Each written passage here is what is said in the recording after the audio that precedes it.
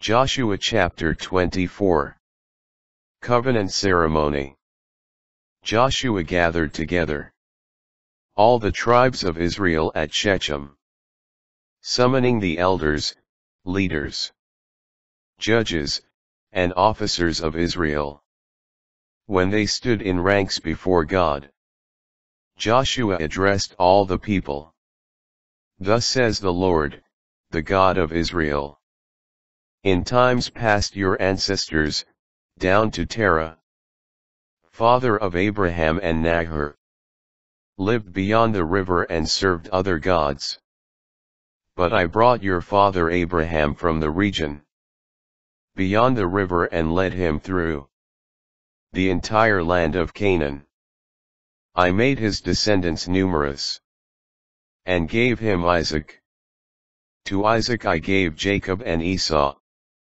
To Esau I assigned the mountain region of Seir to possess, while Jacob and his children went down to Egypt. Then I sent Moses and Aaron, and struck Egypt with the plagues and wonders that I wrought in her midst. Afterward I led you out.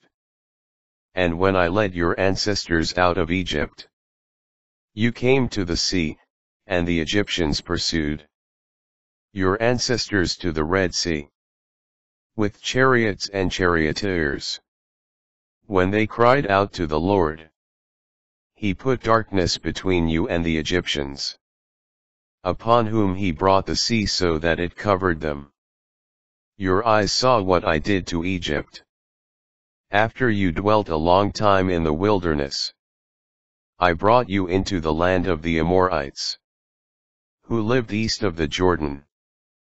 They fought against you, but I delivered them into your power. You took possession of their land, and I destroyed them at your approach. Then Balak, son of Zippor, king of Moab, prepared to war against Israel. He summoned Balaam, son of Beor, to curse you. But I would not listen to Balaam. Instead, he had to bless you, and I delivered you from his power. Once you crossed the Jordan, and came to Jericho, the citizens of Jericho fought against you. But I delivered them also into your power, and I sent the hornets ahead of you, which drove them. The Amorites, Perizzites, Canaanites, Hittites, Girgashites, Hivites, and Jebusites. Out of your way, it was not your sword or your bow.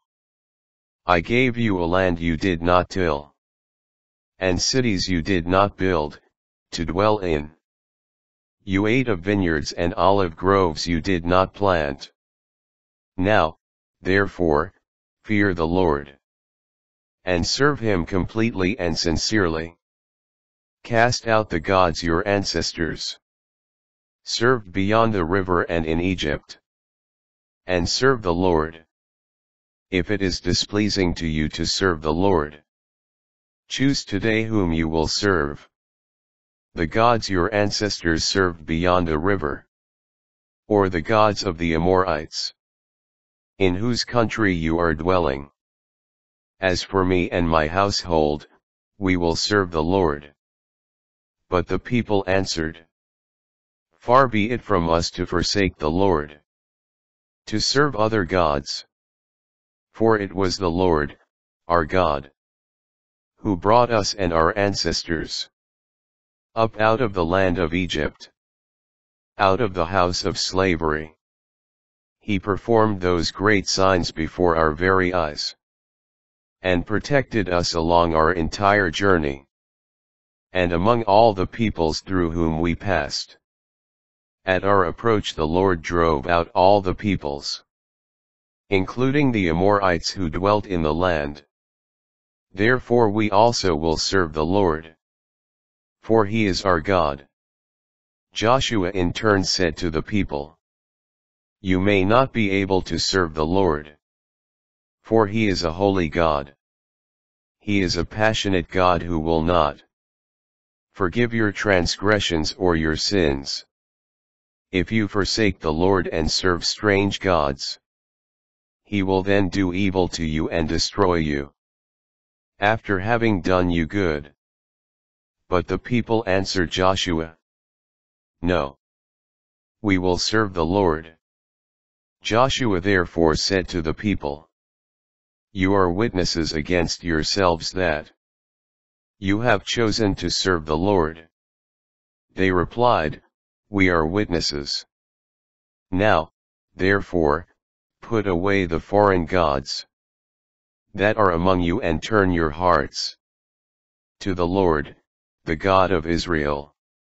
Then the people promised Joshua, We will serve the Lord, our God, and will listen to his voice.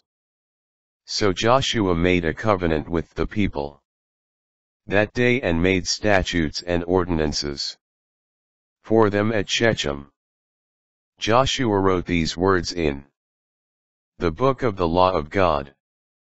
Then he took a large stone and set it up there, under the terebinth that was in the sanctuary of the Lord.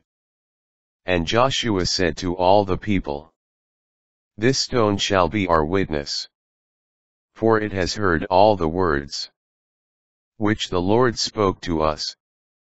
It shall be a witness against you, should you wish to deny your God. Then Joshua dismissed the people, each to their own heritage. Death of Joshua. After these events, Joshua, son of Nun, servant of the Lord, died at the age of 110. And they buried him within the borders of his heritage, at Timnath-Seraihu in the mountain region of Ephraim north of Mount Gosh.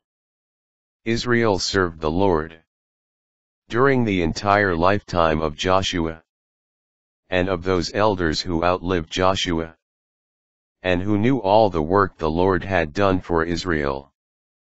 The bones of Joseph, which the Israelites had brought up from Egypt, were buried in Shechem in the plot of ground Jacob had bought from the sons of Hamor, father of Shechem, for 100 pieces of money. This was a heritage of the descendants of Joseph. When Eleazar, son of Aaron, also died, he was buried on the hill which had been given to his son Phinehas in the mountain region of Ephraim.